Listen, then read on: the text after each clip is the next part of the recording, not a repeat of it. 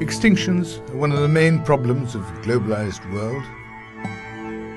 Ecosystems are suffering the loss of many species, and those that are left are becoming ever rarer. Of the groups of animals being most affected is that of the large predators. In South America, jaguars have lost huge areas of their territories, and the process continues. Scientists calculate that in Argentina less than 200 remain in the wild. In spite of its being a powerful and emblematic animal, everything points to the fact that they are on the verge of extinction. During the last decade, several researchers are working on getting to know the species better for the purpose of conservation. Meanwhile, jaguars from northern Argentina are fighting a fierce but unequal struggle to survive on this last frontier.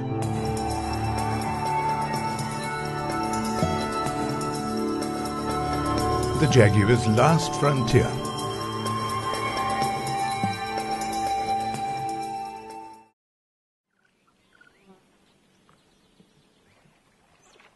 We know in certain detail about the extinction of many species around the world. However, the history of jaguars in Argentina is virtually unknown. In fact, many people don't even know that the species is found in the country. The presence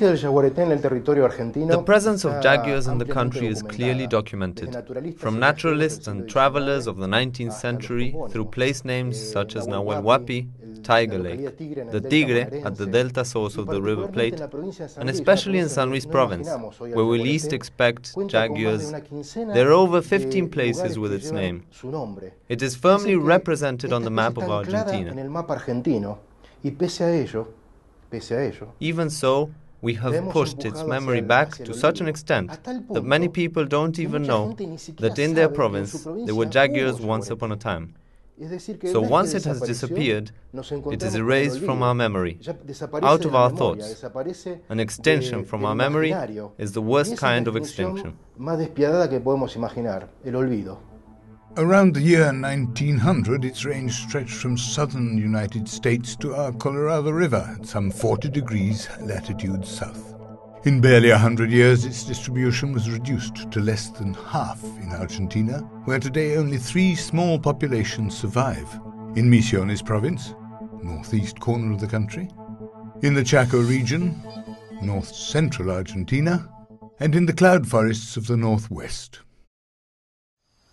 The jaguars of Misiones live in the subtropical forest, our most biodiverse habitat, which during the 20th century was reduced in area by some 70%.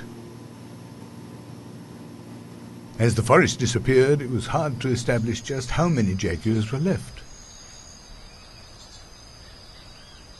Using radiotelemetry, the Brazilian biologist Peter Crouchot, in the 1980s decade, and including neighboring Brazil, calculated that there were 300 to 500 jaguars.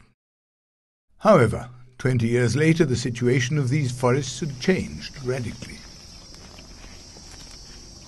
Around 2002, biologist Agustin Pagliolo started work to try to answer 2 questions: how many jaguars were left, and where? Agustin had a tool that Peter lacked: camera traps. These detect a passing animal and take its picture. Their use changed the way to study mammals. After 150 kilometers of trails were opened up, and planting dozens of these cameras, Agustin and his team collected the first samples in South America using this technology. The cameras started to show the jaguars of Misiones. By comparing the pattern of spots, Agustin could initially identify 14 individuals in what was left of the forest. But as data was added, so his worries grew. We started to note that the density of animals had dropped drastically since the 1990s. His results showed that the whole Misiones population of jaguars did not reach 50 individuals. This was surely a red light. It really shook us because we were talking about a very, very small population. Small populations are hardly viable in the long run. Endogamy from a small gene pool increasingly weakens the population. Further, the areas of forest that remain are ever more isolated, which impedes the animals meeting. This is an enormous problem for their conservation. The smaller the population, the less possibility there is of a viable number through time. We are in a situation where the real risk of extinction of the species in Misiones is high, very high. With few animals in a fragmented habitat, the biologists needed to know just how the jaguars used it, the basic data for their protection. For this, they needed to catch a jaguar and put a collar on it, which allows for following its movements. And Agustin set up several traps in Iguazu National Park. When the animal treads on the appointed place, a noose closes around its foot. This depends on a very careful setting of traps. This must be very free of leaf litter, as it must close extremely fast. And when the trap closes, a cell phone message is sent automatically. So Agustin and his team of veterinarians can arrive promptly. Several days later, a male they named Yaguarete was caught. He was known from photographs from 3 years back. The team put a GPS collar on him, which records exactly the animal's position and which could be traced by radio. Straight away, the collar on Yaguarete started to give data on his movements. Later, he would become the emblem of the protection of Misiones jaguars.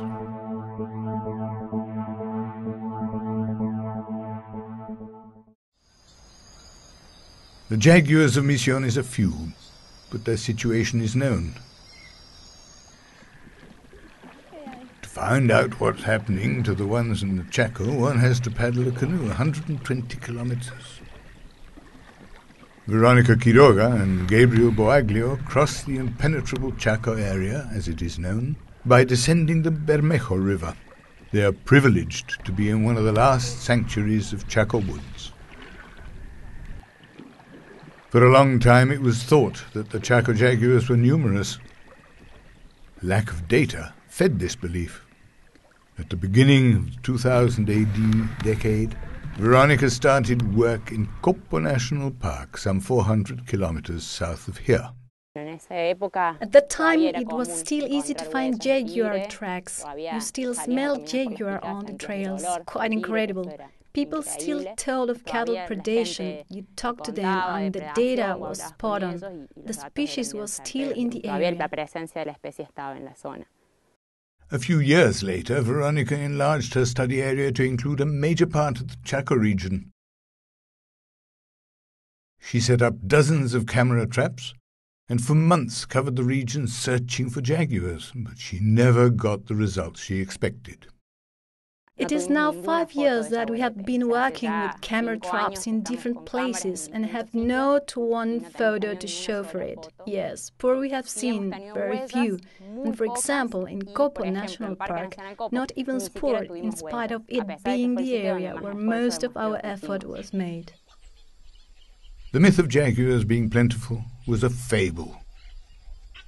She analyzed thousands of photographs, and not one showed a jaguar to be around. When you start to evaluate that one photo is missing, you really worry, realizing that you are unearthing the truth about an area that you don't want to tell anyone. The reason that the Chaco jaguars vanished pitilessly appeared, as well as decades of persecution and shooting. Deforestation for agriculture and cattle had been added over the last 15 years. At present, there are very few individuals in this habitat, and that area yearly becomes more scarce and fragmented. The history of other regions of the country is being repeated now. in the Chaco impenetrable region. The few nucleus areas with fine woods left in the Chaco region are becoming ever more disconnected from each other. Neither are they connected with other areas where there are other jaguars. That makes the population ever more vulnerable. The lack of jaguars, as well as indicating their likely extinction, is also a conservation problem for the whole ecosystem. When a large predator disappears, the numbers of certain herbivores increases, as also of medium-sized predators that end up affecting other species. A predator like the jaguar is necessary to keep the ecosystem working well. And this is not the situation in the Argentine Chaco. Veronica calculated that in Argentina's Chaco region there are less than 20 jaguars. However, she's full of hope on this expedition. The stretch of the Bermejo River flows through an enormous estancia called La Fidelidad, 250,000 hectares of well-preserved woods. It's one of the best places in the whole region. A month ago, she and her team installed several camera traps to try and get pictures of a jaguar. Veronica believes that if there are any jaguars left, they must be here.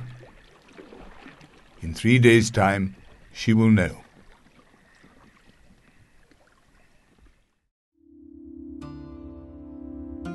From his studio in Buenos Aires, Aldo Chape, the artist, is about to start a one-way trip towards jaguar privacy. The canvas is an infinity of possible images of a jaguar. The first rough lines are already defining its future. Aldo's work is solitary, and each painting he starts seems like a battle against old modesties. The lines are barely a technicality, a gesture presaging its destiny.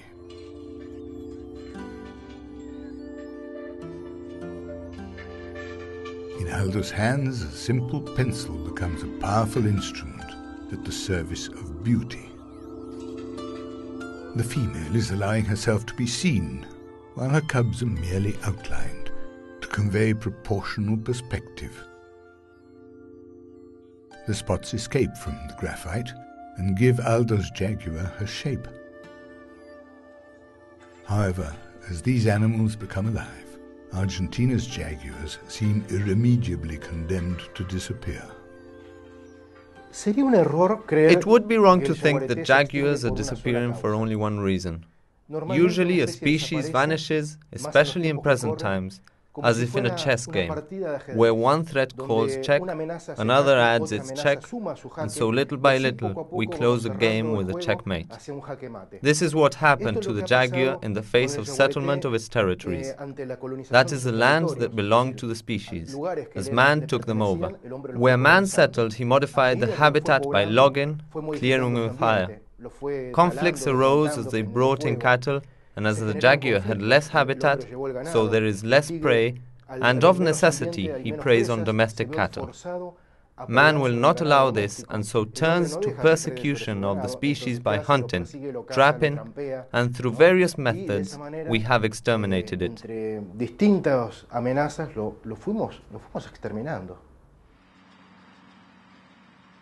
The transformation of the plains and the advance of the agro-frontier into wooded regions, the conflict over domestic cattle and poaching were determining factors in the disappearance of the big cats. The hunting of jaguars has been forbidden for many years, but it's still frequent. The Yaguarete network investigates poaching and searches for captive specimens. Its activities have led to the discovery of dozens of illegal pelts and provided information for the justice system to take action. In other cases, it's the cattle breeders who harass the jaguars in defense of their cattle. This brings us to the population of the most enigmatic jaguars in Argentina.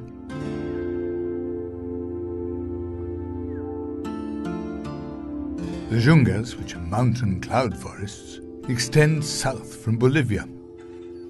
A broken mountain habitat and its difficult access for man is home to the greatest concentration of jaguars in Argentina, which represents a problem for settlers.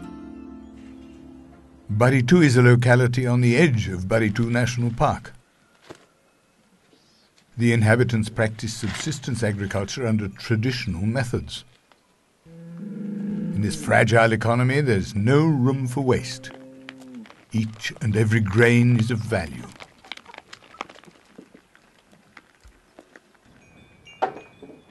Families also have a few cows, which spend a lot of the time in the forest, and this is where conflict begins.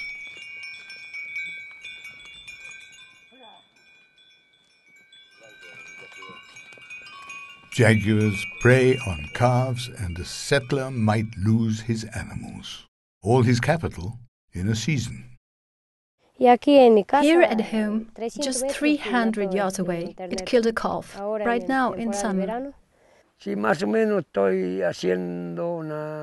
About 12 calves a year. That is what the jaguar takes. He hunted 8 calves of my dad's. That was he lost, everything he was producing. Only a few days ago, a mauled calf was found just 6 kilometers from Baritu. I went searching for it, and there it was wounded. Its mother saved it. She is fierce.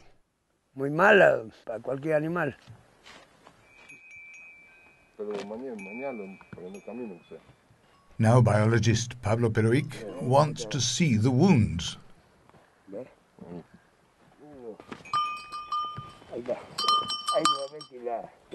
No doubt they were done by a jaguar. The croup shows the claw marks. The withers show a huge bite. These are evidence of how the cat attacks.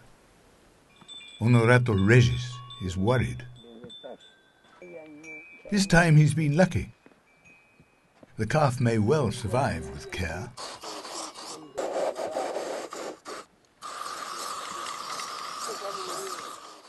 But Pablo knows that these attacks unnerve the settlers. They always precede a hunt.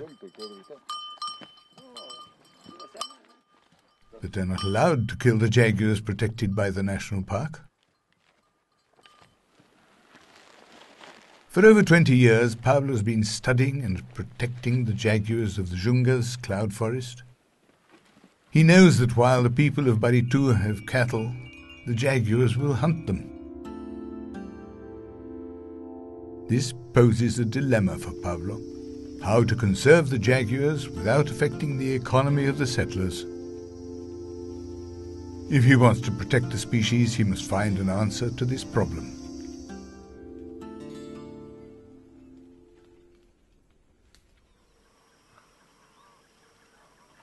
Jaguars take to cattle when their natural prey is scarce. In a healthy habitat, there's always enough food. Practically any medium or large animal is valid prey, though they obviously prefer certain species. Capybaras react immediately.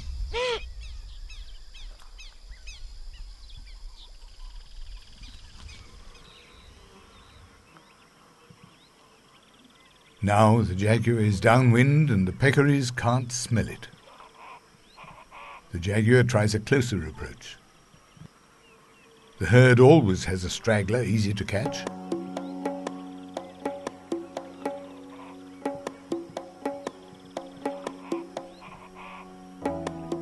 It's not always easy to approach it in silence.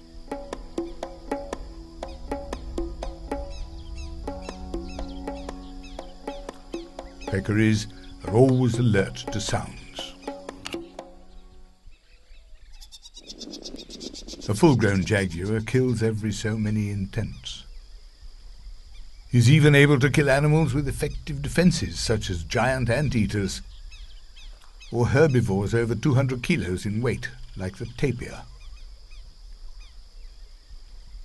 To find out which mammals jaguars kill, biologist Lucia Palacio of the Subtropical Biological Institute does research on the hairs found in droppings. The hairs of each species have a distinguishing characteristic when seen under a microscope. And Lucia catalogues the hairs of medium to large mammals of northern Argentina. For each species, she registers the structure of the core and outside cuticle. This data has proved effective for precise identification. With this information, the hairs of victims of jaguars and other carnivores are used to determine the species they came from. Now the scientists will be able to identify just what Yaguarete was hunting in Iguazu, while he was being monitored by signals from the collar he wore and get samples for analysis. Era un collar GPS que almacenaba las localizaciones. It was a GPS collar which stored his perambulations, and we had to approach him periodically to download remotely all that information through a receptor into a computer. This recovery of the data never worked well. There were some technical difficulties in the transmission which did not allow us to get the information we needed. Yaguarete was well, but the collar didn't work as it should have. Over time, the situation got worse. After 9 months' work, we started to miss news of Yaguarete and didn't know where he was and suspected that the collar had been damaged.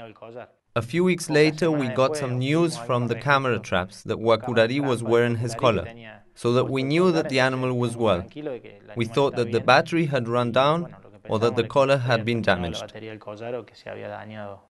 Yaguarete was still in his territory, and Agustin needed to salvage the information. The collar had a gadget to drop off and still emit a signal so it could be located.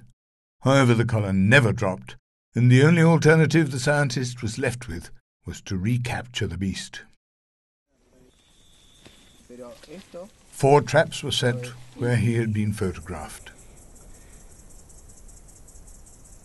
Catching him once had been almost an accident, and to repeat it seemed unlikely as it needed all Agustin's skill. 3 weeks later, 1 trap was set off, and the team raced to the spot. Luck could not have been more favorable.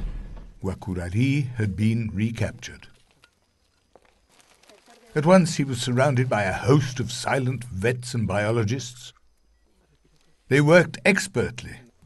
There are not many opportunities like this to collect samples. Agustin recuperated the old collar and put on a new one. He doesn't know whether he can download the information. There were only a few more moments to work before the anesthetic would wear off, and all his attention is on the animal. Little by little, Yaguarete comes to and returns to his forest.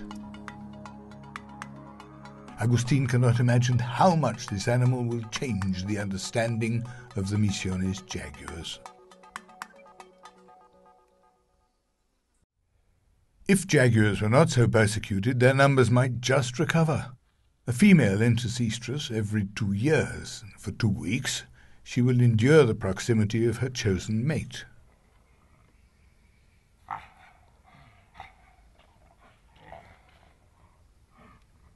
Together they wander the shared territory, and later each will go its separate ways, and after some 3.5 months gestation, she will have her litter.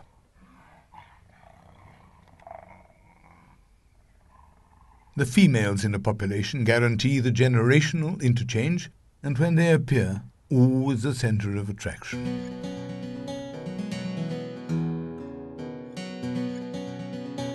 A female in Misiones called Jaguarete has her territory in Puerto Peninsula Provincial Park, where Ranger Gabriel San Juan works. In his 30 years of conservation work, Gabriel knows the park's jaguars close up.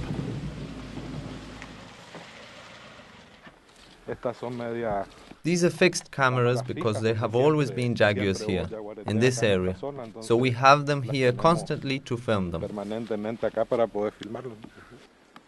The camera traps allow him to indulge in his 2 passions, photography and watching nature. This is a different camera model for stills or filming. Gabriel has 10 cameras installed in Parque Peninsula. I placed this one a short time ago in a different habitat, lower woods, so one can see just what is moving around within the woods. I do this every 15 days so as not to influence things with my moving about. What I like best is returning to the ranger station to see on the computer what the cards hold. New things appearing. My impatience is impressive. In this way, Gabriel filmed Yaguarete, the great mother cat of Parque Peninsula, for the very first time. Shortly before, Agustin Paviolo had captured a famous photograph of her on heat and with a male in tow. Después de ese celo, que fue en el 2008, el día 13 de febrero del 2009. After her season, which was in 2008, on the 13th of February of 2009, I found her with 2 cubs, walking here along the inner trail of Puerto Peninsula. This was the first meeting we had with Yaguarete. So we placed the camera traps out on a Saturday, and on Sunday she is filmed standing in front of the camera, showing off her full splendor. The next night, she appears with both her cubs crossing in front of the camera. These were the first 2 videos we have of her. In 5 years, Yaguarete had 5 offspring in 3 litters. The films show the cubs as they grow, always followed closely by their mother. The jaguar's recuperation depends on animals like Yaguarete. In her life, a female can whelp some 10 offspring, an important number for returning the balance big predators offer to the forest. Gabriel becomes a privileged witness of Yaguarete's life. Yaguarete para mí es la madre. For me, Yaguarete is the overindulgent mother. We know her through seeing her spoor every day. The mother of 5. Wow, Sam Jaguar. Una madraza de 5 crías, la pucha, pedazo de Yaguarete. Her last pup was named Yaguarete, a strong and healthy female who renews Gabriel's hopes for the future of jaguars.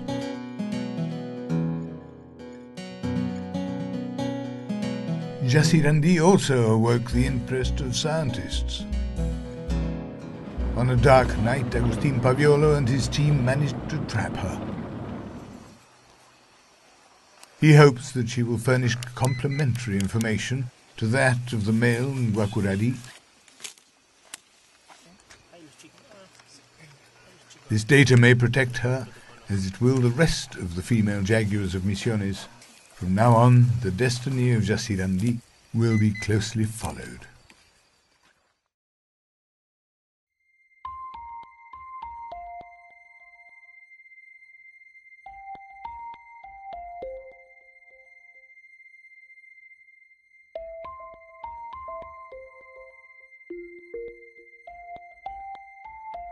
Aldo Chiappi's jaguar is coming to life.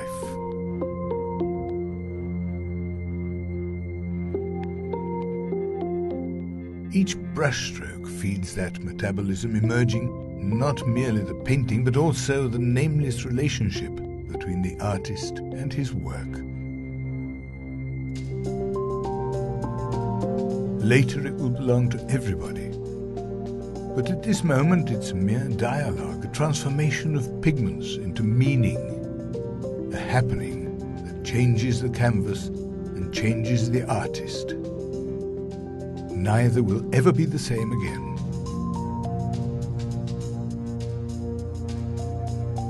Day by day, the scene gains dimension.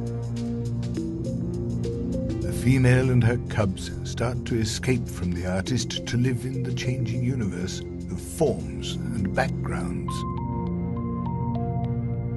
The strokes are as yet thick, suggesting the embryonic background unfolding in this tribute.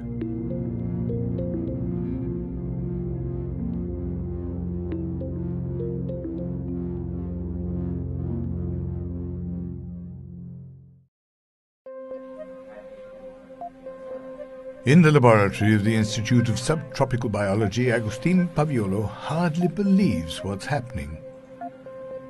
Yaguareté's old collar has performed its purpose. It was sheer joy to find that it was fine, and be able to recuperate the information, especially to know that all that effort over 2 years had been worthwhile. Over 9 months, the collar registered Yaguareté's position every 30 minutes. Myriads of data to be analyzed. Biologist Carlos De Angelo could now complete the puzzle that kept him busy for years. Yaguareté's information is basic to understanding just how jaguars use their habitat.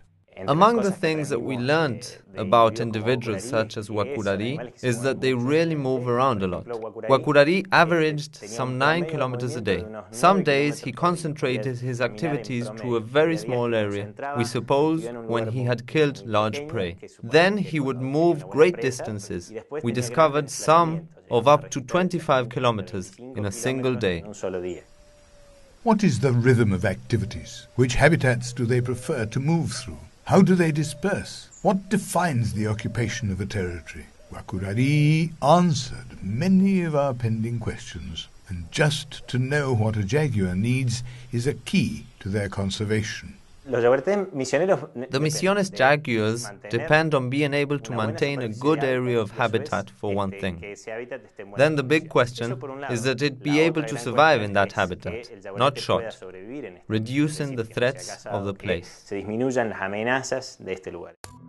Misiones forests are severely fragmented. The forested area is cut up by small farms and forestry, thus breaking up its continuity. If we have a small population, we are in danger. But further, if the population is split up, or the interchange of individuals is hindered, or if individuals can recolonize areas, it is fundamental that there be habitat interconnections, so that jaguars can move freely from one area to another. Carlos has drawn up a map where priority areas are shown. These must be kept connected by suitable habitat to maintain contact between the jaguars. Yaguareté provided precious information to save these species, and everyone hoped he would continue to do so. But the new collar broke down in a few days. Agustin and his team lost contact with the jaguar. He had vanished and didn't appear on the camera pictures. Further, the scientists found another male in Yaguareté's territory. Agustin feared that the new male had ousted Yaguareté towards a dangerous area. As the weeks crawled by, the possibilities of finding him became more remote.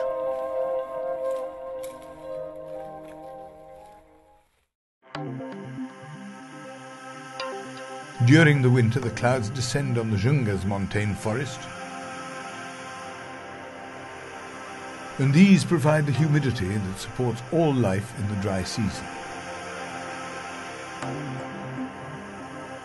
The peaks appear and vanish while the landscape sinks into a long period of calm. However, the jaguars ambush the cattle, and Pablo Perovic's worrying problem is latent.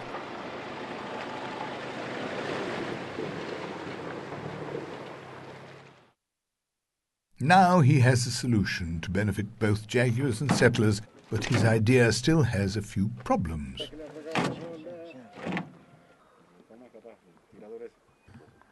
Here, cattle are raised without any form of management. The cows disperse and are brought back when they go too far. This is not compatible with what Pablo has in mind. However, some from Baritu accept his proposal.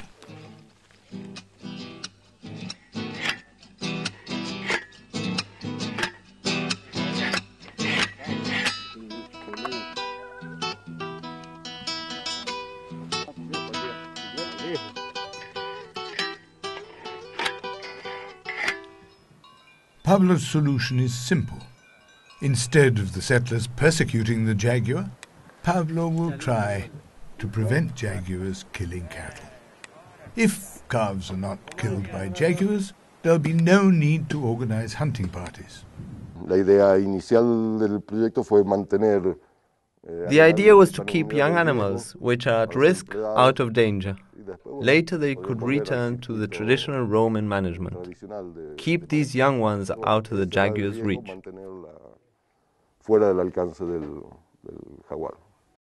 This 9-hectare corral is the first to be built in Baritu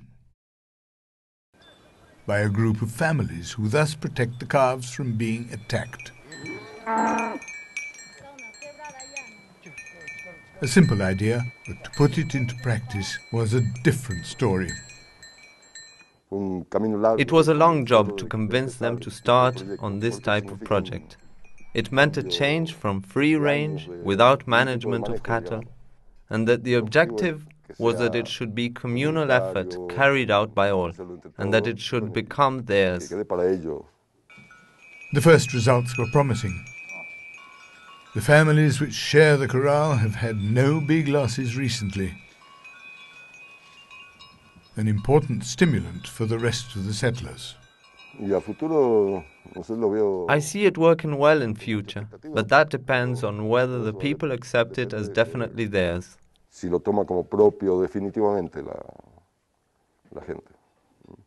Pablo knows that there is much to be done. It is the first such project with jaguars. While the corrals reduce the attacks of cattle, harmonious existence between cat and people may not be too utopian. Pablo's corral protects cattle from jaguar attacks.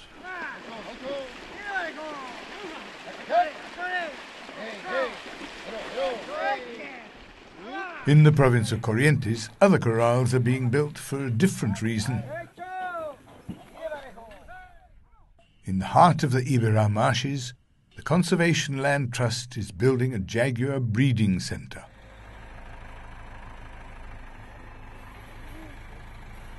The idea is that starting with animals from captivity which cannot now be returned to the wild, their offspring should be conditioned for such release. They will have no contact with humans and could be reintroduced in areas where jaguars have disappeared. Let's think that ecosystems are sometimes like works of art. They suffer deterioration, change over time, but there are also ways for restoration of art. And with captive raised animals, we can contribute towards restoring those habitats. In truth, we don't have many opportunities, nor much time. So it is important that when we think about those captive populations that have no clear purpose, I believe the offspring of those animals, as the basis for a project, could reinforce or strengthen today's threatened populations of jaguar in the impenetrable Chaco.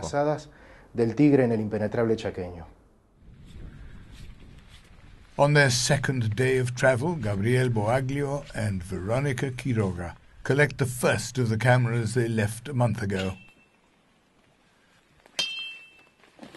They'd placed them near the river where prey activity is greater.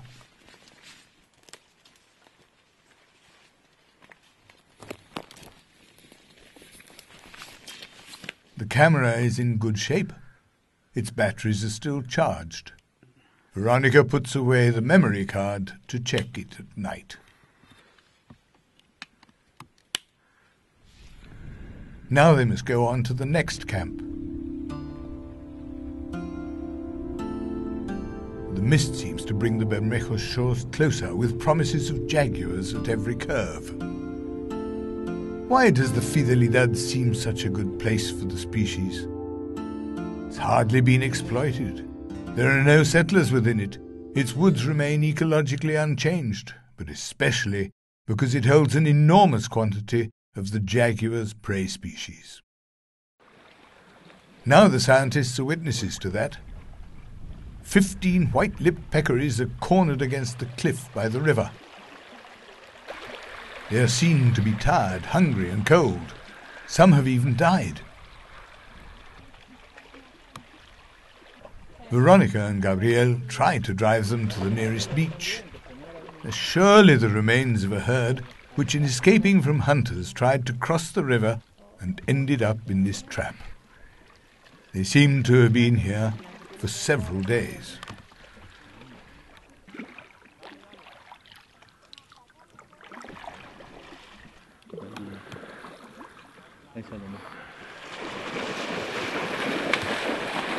In but a few minutes, they've left the cliff behind and head for the woods.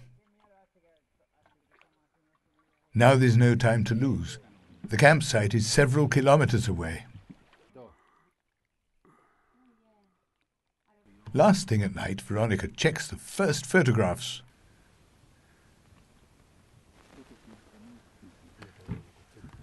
La Fidelidad is really full of wildlife.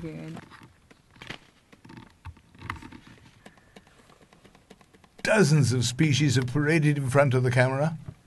Tapir con cría, una corzuela parda, otro tapir. El tigre no, por ahora. However, anxiety turns to anguish as the images flash by and the jaguar does not appear. Their hopes are postponed till tomorrow. Bueno, nada. En el Bermejo tigre no. So far, Veronica's cameras have not featured the jaguar.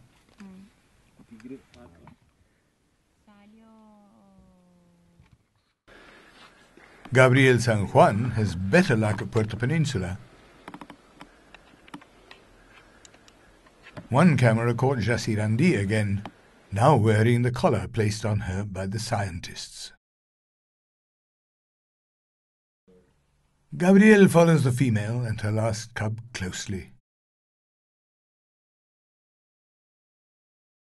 Yaguarete, now nearly 1 year old, keeps her mother company.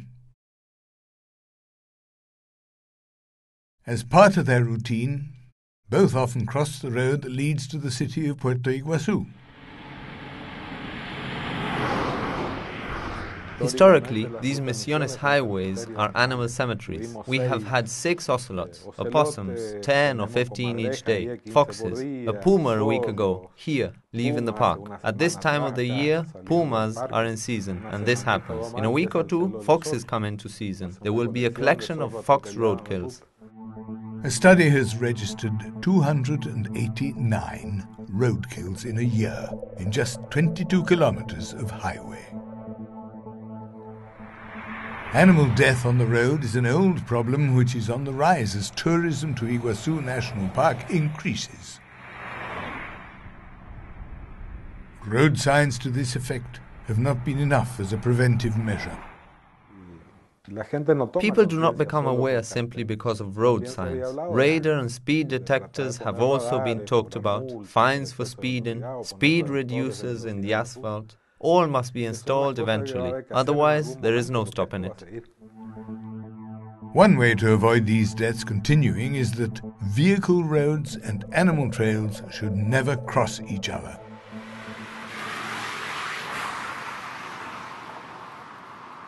This is what animal crossings under the road try to avoid, as set up by the Conservation Argentina organization. Bridges, tunnels and culverts are animal crossings, avoiding direct contact with the highway. Gradually, the fauna are starting to use them as they become accustomed and more confident.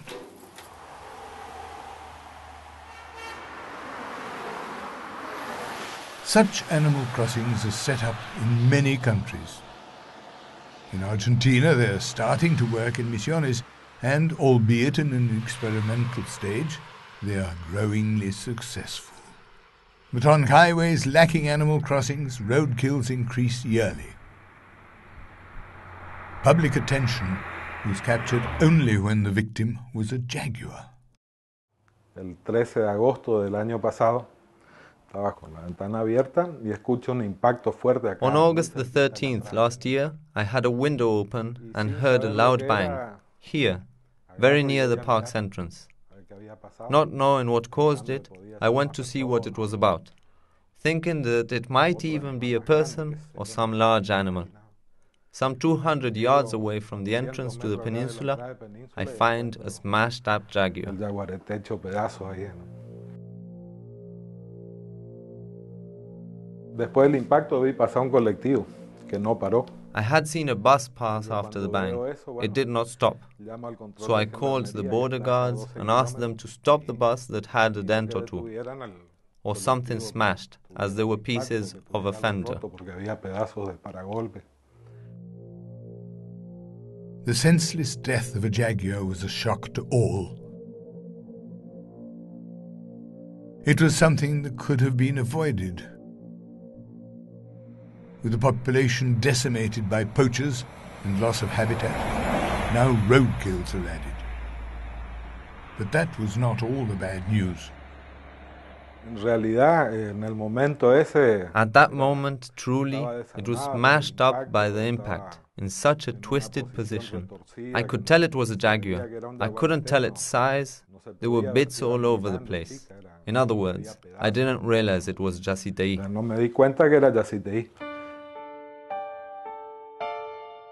Yaguareté's last offspring had been killed and could only be identified by its spots. The mother searched for her lost cub for 10 days.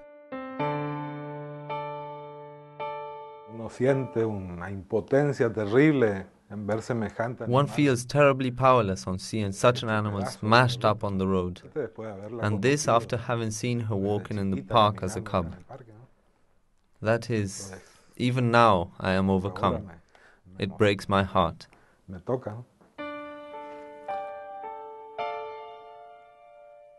For the Yaguareté incident, the bus company was fined a modest sum, but the situation has not changed in any way.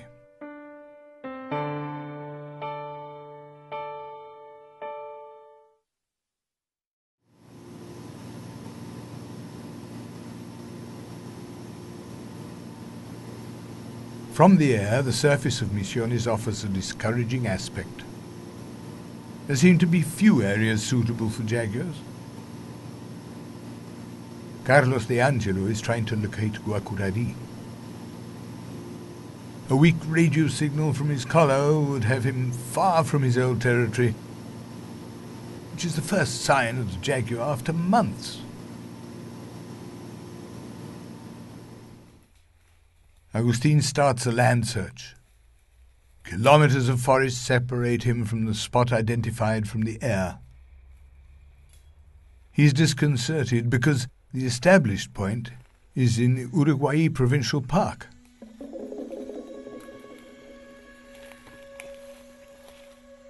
And after 3 hours hiking, Yaguareté's signal can be heard. Everything indicates that they are near the animal, but they never expect to see what they found. What was left of Yaguareté was the skull, a few bones, and the collar. It was devastating for Agustin and his team. It was a very sad moment, and shocking to find him and realize, well, that he had ended in this way. The remains indicated that he died of a shot wound a few weeks before. To actually realize that what we hear about is really happening, it is now we see that jaguars are still being killed every year. It's true, and that it should have happened to this individual, which we had been following for over 6 years and monitoring him through the camera traps. And so, we have been getting to know what his life was like, and he was a really lovely animal. And what one would have hoped for him, if all worked out as it should have, is that these individuals should die of old age. True, isn't it? Yaguareté's end is, doubtless, what is happening to the species in Misiones. He never entered into conflict with mankind, but nevertheless ended up being shot within a protected area that exists so that these species should be able to live on.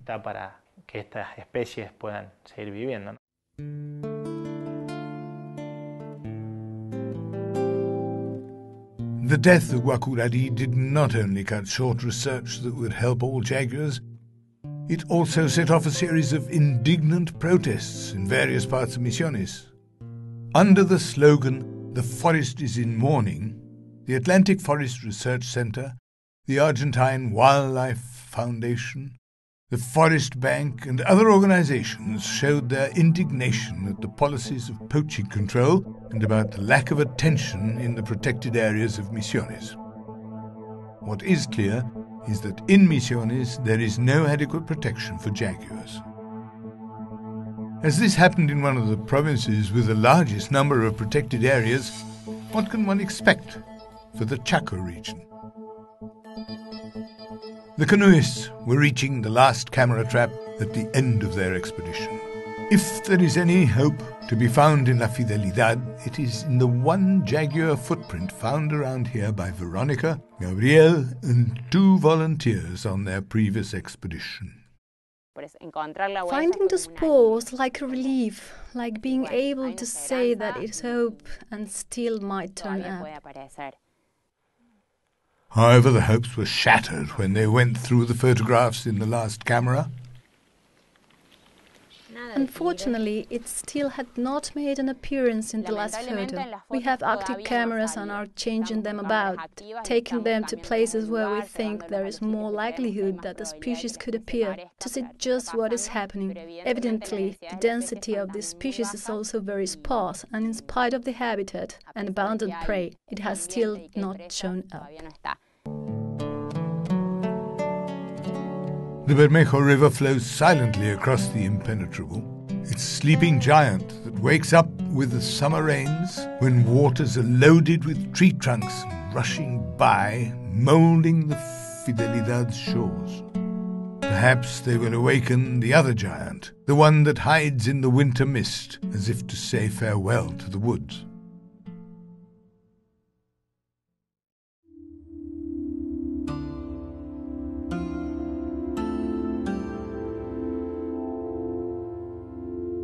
Aldo Chiapo's painting is nearly ready. The aesthetic act that reflects the vision affirms the magic that holds on to the canvas.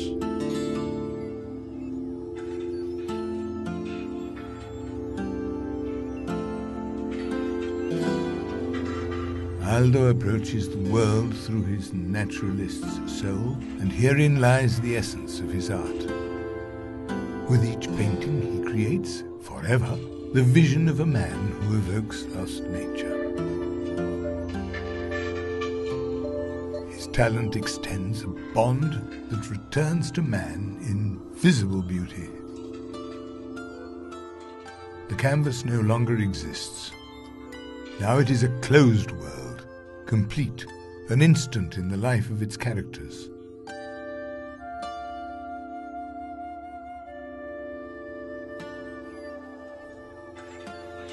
The female that has chatted with Aldo is predicting the return to innocence. Her pups will not be run over, will not be shot, and will always have a prodigious forest to defend them.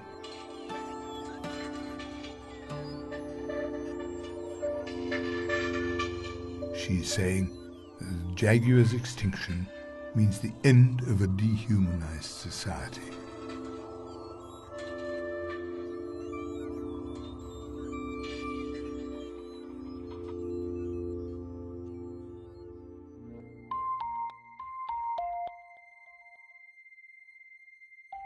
However, perhaps all is not lost. In Misiones they are working on a plan to protect the species, and if they reduce roadkills and poaching, it's just possible to believe in a viable population. In the Jungas cloud forests, settlers and the jaguars are learning to live together. The one paw print found in La Fidelidad tells us that there are still jaguars living in the Chaco region. Creating a protected area in these lands means conserving an exceptional region.